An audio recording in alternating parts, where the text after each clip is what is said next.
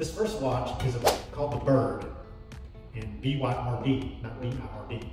So it was named after U.S. Navy Commander Richard Evelyn Byrd. He was a famous aviator. In 1926, he undertook a flight over the North Pole. So this was huge news worldwide. And so a few years later, when Hamilton introduced this watch, it named this watch after Commander Byrd. Now, this watch contains a 401 movement, which was Hamilton's very first rectangular shaped movement. Before this, all Hamilton movements were round. And that, in some ways, limited the styling and the size of the case.